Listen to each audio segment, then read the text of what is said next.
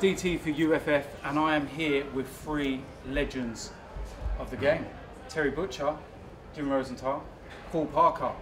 Now, history of football, and of course the World Cup squad was announced yesterday, so it makes sense to get straight into the squad and the announcement by Gareth Southgate.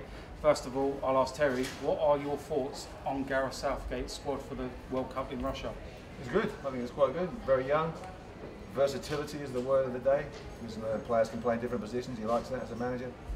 It's lacking in a bit of experience, but it's one not necessarily for this World Cup, but for the Euros in 2 years' time, and then the World Cup in 4 years' time. If they can keep the nucleus of this squad together, there'll be a lot of players that will actually play in all three championships as long as they can qualify those. Yeah. But I think it's good for the future. So a lot of good young players. So a lot of energy as well. That's another big word. Yeah. Would you guys, any of you, feel that there's any omissions from the squad that you would like to have seen? Maybe a Jack Wilshere, or you know, is there anyone in the team? Straight in at Jack Wilshere. I have to. You're Being an Arsenal man, I did have to throw that maybe one in a there. small And also some of the inclusions as well. You know, Gareth has said that it's about form, but then you look at some of the inclusions of Danny Rose, hardly plays for Spurs.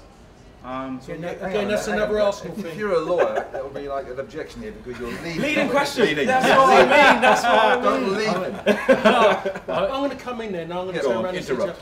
that you talked about Danny Rose, and that's the first thing I talked about. Hardly played for Spurs. When he has played for Spurs, he hasn't been in great shakes. Hasn't played any big games for Spurs. Yeah. It was always Davis who was always playing. And the other one is, look, if you talk about bringing someone in, because England are lacking creativity, that one player isn't your Jack Wilshere, it's Adam Lallana. He's the one, for me, who works with the ball. He moves the ball quickly with his feet. He's quick across the ground without the ball as well. He's the one that I think, if you're talking top level, in big games, he's the one you need who does it in the final third. Jack Wilshere, for me, is a little bit laboured, and because of his injury situation, you cannot gamble on him. But do you not think that Jack's got a full season under his belt, nearly a full season at Bournemouth last year when he went out on loan?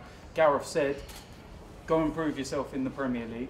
He's played consistently in the Premier League. You're upset about Jack. You can feel the bitterness, can't you? I'm gutted. I am gutted. Just let it go. Let it go. It's too raw at the moment. It's only been 24 hours and I'm gutted. And you know, to show I'm not overly biased, I don't believe that Danny Welbeck should be in the England squad. Well, that's what I was going to say. I would pull out Welbeck and I would put Lallana in there instead of Welbeck. A lot of goals for England, Welbeck, isn't he? Oh, he scored top goals. scorer, I'm top just, scorer. yeah, but I'm just in this squad. I just think there's more than goals. I think you're looking at someone about creating, and as much as we talk about how many goals he scored, we've got to look at how his form's been for Arsenal. He's not going to It's start. not been good. He's not going to start, is he, Welbeck?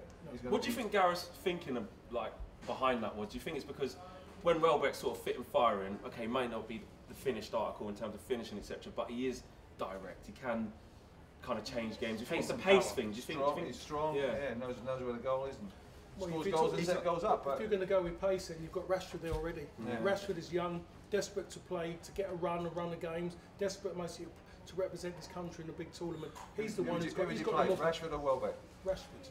Although Rashford's had an up and down season. I mean, let's be fair. Well, it's obvious what your choice is. Even with one or two Gooner's complaints there. I mean, he has not got a massive pack to choose from, Gareth Southgate, and I think he's done pretty well. Up in the northeast, they might cry for John Joe Shelby. Yeah, he didn't. But on the other hand, I think what we want from this England team is for once for a team to go to a tournament and produce. So that's on to the next thing. How far can we realistically go? There speaks the voice of sense. Yeah. You can tell he's used to broadcasting. That is Jim. I mean, in realistic, I mean, as a country, sometimes, you know, we don't get behind the side. There's a lot of split of opinion that we're more behind our clubs in the country, and we've been let down so many times by England in recent years. Yeah. How far can we go realistically, and what is progress? You know, getting to the knockout stage and maybe getting to the quarters, is that progress? What would you define as progress, guys? Progress after the last World Cup. Progress is getting out the group, isn't it? Unless I've got it wrong. Yeah. Progress is definitely reaching the quarterfinals for sure. And progress is giving us something to celebrate as opposed to something to be embarrassed about. Look, and you guys are both the pros. I don't know whether the modern professional footballer at the end of a big season goes, oh, really good, I'm going to go with England now. I think most of them want to go on the players holidays. is probably the best in terms of that attitude. They want to go. Some are going away on holiday because they're not involved in the games coming up. But I think they all want to meet up together and just get this thing started. I think that's encouraging with the 2 friendly games coming up.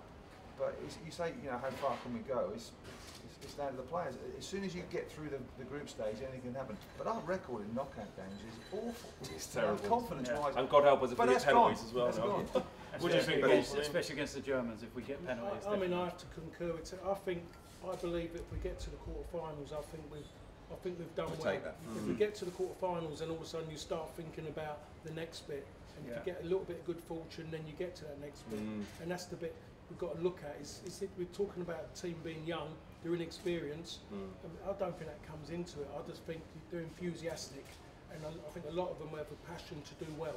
The young players will have a passion to do well, because at the end of the day, if you do well in your national team, it's amazing what it makes you. You can talk about club football, Champions League, do well for your country, you get everything back that look, you deserve. that's why we're here, History Channel. We've got some great people on the History Channel coming up on the 28th of May for 14 days. Yeah, good plug. I tell you, you talk about history, and you made the point about it might not be about this World Cup, it's about the next one, about the Euros. Do you know, I hate that. I hate it. Sport is about the here and now. And you've got to do it here and now. I'm not interested in no planning in terms of going forward. You've got to have a situation. That's a get out. For me, that's a get out of jail card. To take the pressure off. We haven't got much to hang on to. Let's have a good World Cup here and build a foundation for the next one after the Euros. So, but why can't we? You know, at the end of the day, why can't we get through the group stage and just say, right, well, let's see where it takes us? It's like a free rein. Because this group of players doesn't know much about World Cups. It's very inexperienced. Doesn't know much about success in tournaments. It's never had that. On the History Channel, you see legends on there. And English players now can be legends because they can carry their country forward. Look at Ronaldo for the Euros. He was great. The rest of his team was crap, to be honest. But they got through and he carried them through. There we go. I know. And then one question I wanted to ask as well is if we do not, for example, get out of the group stages and we have a horrendous tournament like don't jinx it. I'm not saying we're going to. It's all right. I've seen the picture of you with the blood on it. It's fine. It's fine. But it's call for Jack Wilshere then. Yeah, that's it. It's definitely Jack should have been there, and we would have got through further. But do you feel that would be it for Gareth Southgate? That we should look for someone else? Because I'm going to throw a name in there. Go on. And again, this is Arsenal orientated. What about Arsene Wenger? I know I very much wanted him out at Arsenal, but he's French. Sean Dyche. Yeah, he's English. Well, there you go. I know you'd be very passionate on the sense that it has to be an Englishman.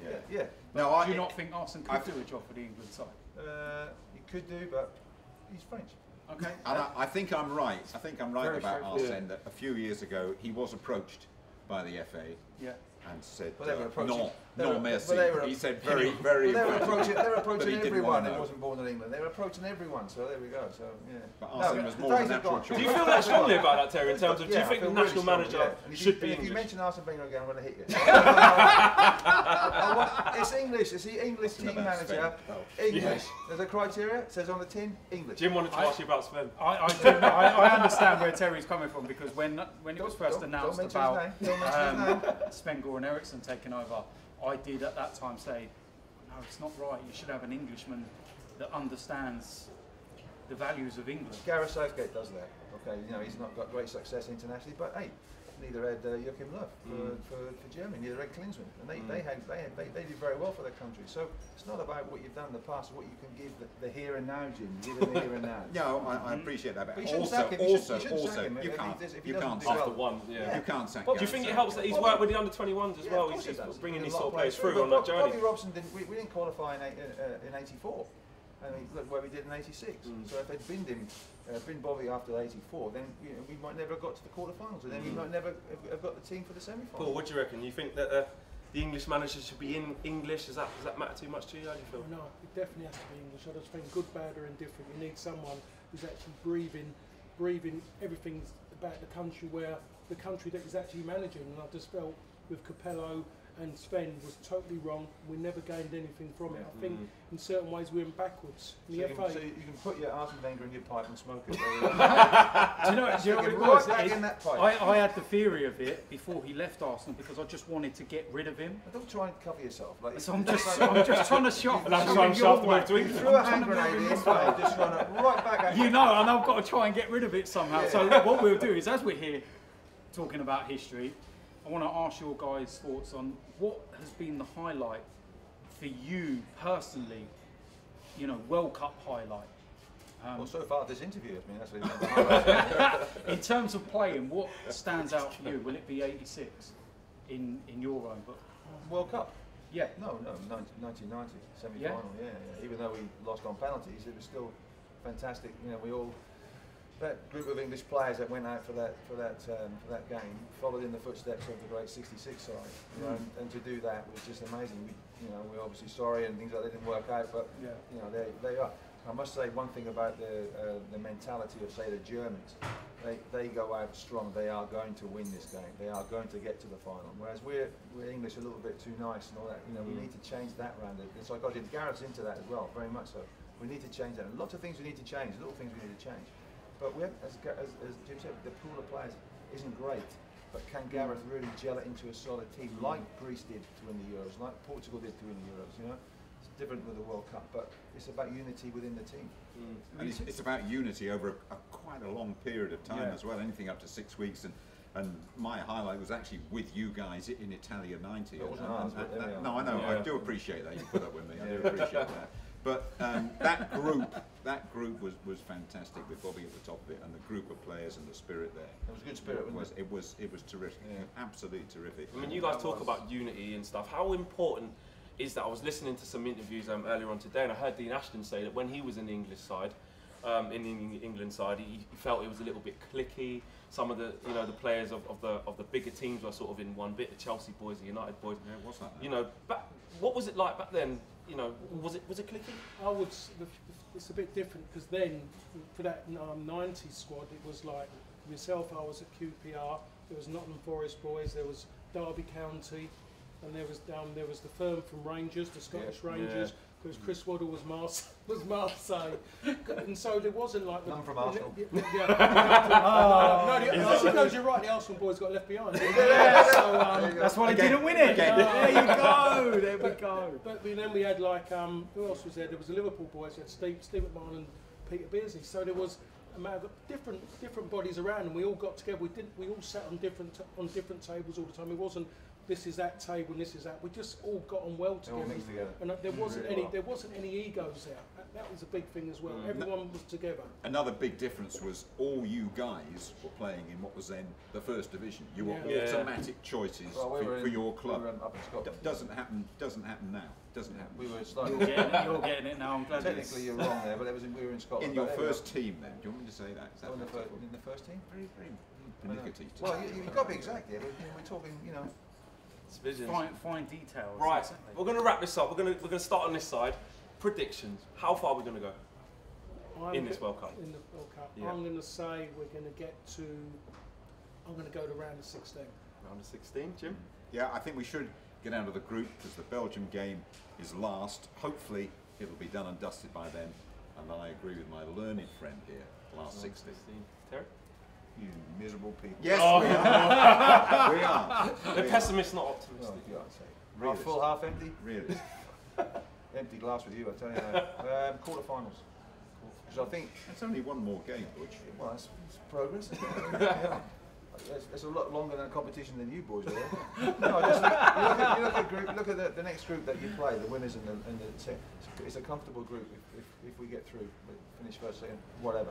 But I think Germany away in the quarters as well. So there we go. Germany or Brazil, I think, something like that. So yeah, it's there for you. You need a bit of luck as well. You need luck, but I think that the more the team plays together, the better it will become.